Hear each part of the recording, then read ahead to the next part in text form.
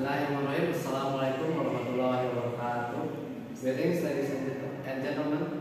My name is Rijal Tsani from class 6B, and my student number ID is 222, 32, 400, and 8. Today, I would like to present to you a little short summary of my research finding with the title of The Influence of Using YouTube Towards Students' Listening Comprehension in Procedural Text.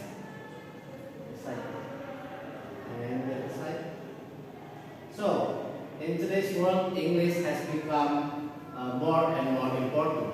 The government demands that every student be able to communicate in English, both in verbal and non-verbal.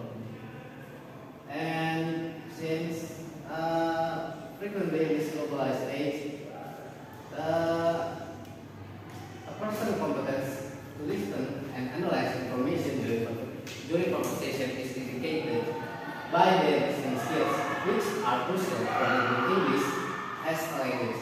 Students need to employ active listening skills in order to comprehend and interpret the message. The utilization of video media throughout the listening process creates its own impression. Technology is essential to society and is employed in many phases of daily life. For instance, a large number of individuals utilize technology to carry out tasks and jobs, like looking for employment, concluding commercial deals, or acquiring information. Using video media is one of the technological contributions that today's modern society may make to the traditional process. So, with all of the advantages that technology offers in the fields of education, it is inevitable that as technology advances, so will the usage of video media in education. With the use of video, classes may communicate in the modern day with teachers and students that utilize video media in the classroom may find this valuable.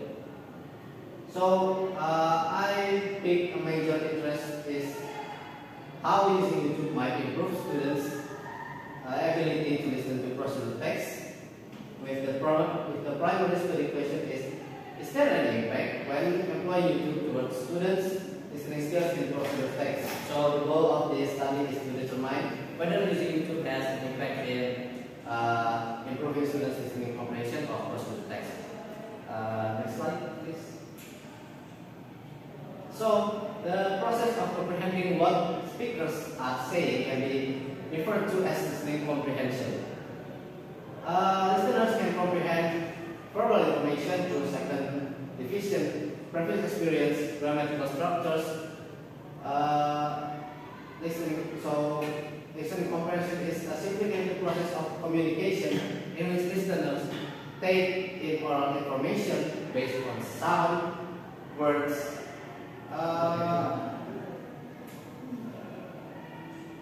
the segregation, and as to how contextual speaking makes use linguistic and non-linguistic cues. So, in other words, listening comprehension is a complex process of understanding of communication in which a person gains information from oral communication. On the other hand, YouTube is an extremely advancing social network that supports worldwide learning. On the well-known video sharing website YouTube, users may access, view, and share video without paying a fee. In order to meet the demands of the digital generation, YouTube may be used as a learning resource and a specific type of instructional medium.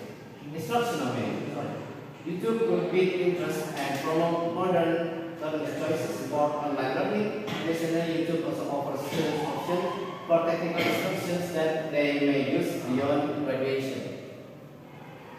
So, a study conducted by Abdillah titled the effect of YouTube videos in students' listening comprehension of the 10th grade students of Manggul and Yun was presented. This study's goal was to use YouTube video material to look at how listening abilities affected students in the 10th grade.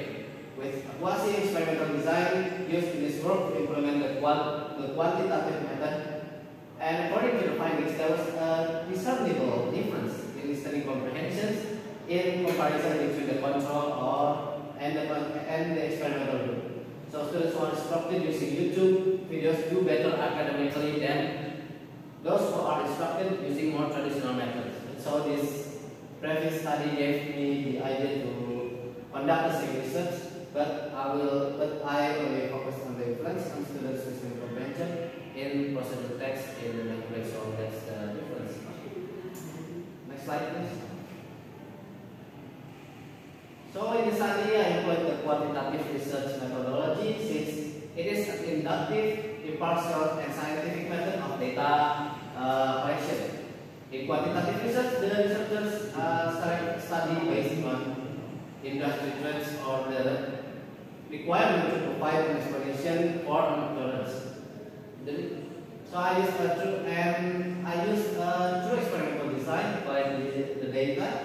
The true experimental designs led to a systematic method of gathering quantitative data and analyzing it using mathematical models. This study focused on pre-test and post-test with experimental group designs.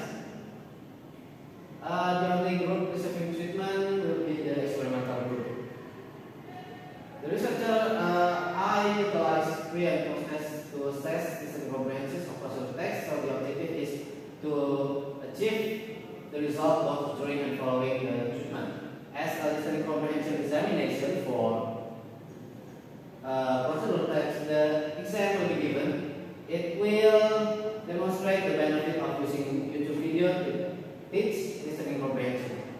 The pre-test and post-test is given both to the experimental and the control group.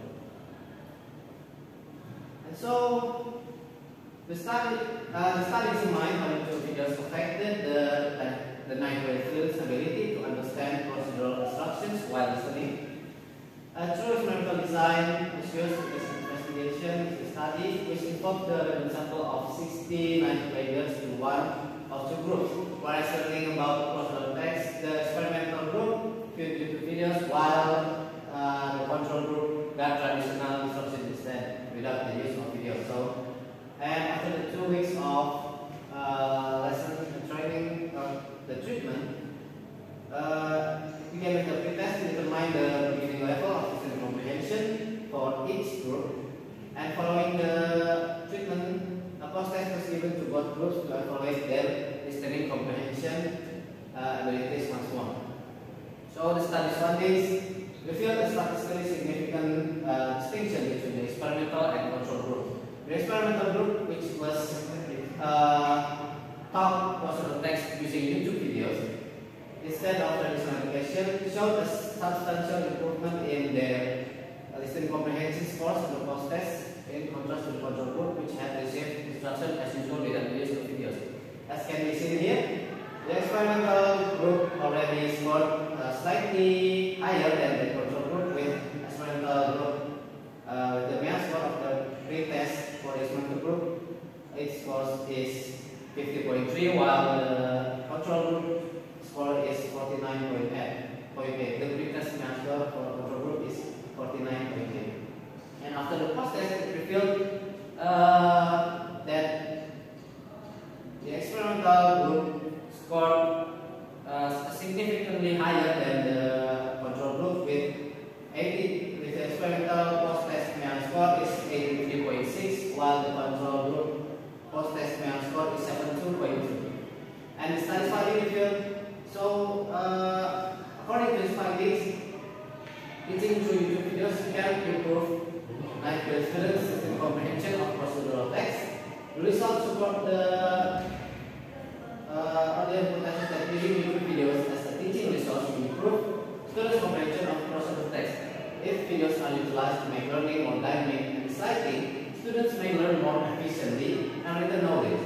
A wide variety of videos on a variety of topics that are also available on YouTube, which may be utilized to augment the traditional classroom learning.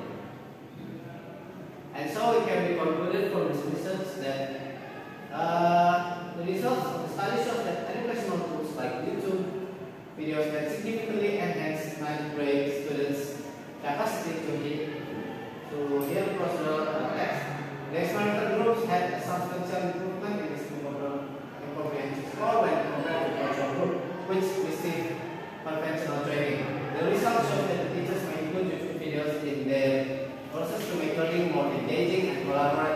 which improves memory, and these findings also have significant implications for both future research in this field and the usage of technology in the classroom. Further study might examine the value of YouTube videos for teaching other subjects, and the use may affect the other areas of learning. So, according to the study findings, I would like to make the following recommendations. The first suggestion is directed to the teachers or the instructors, the educators.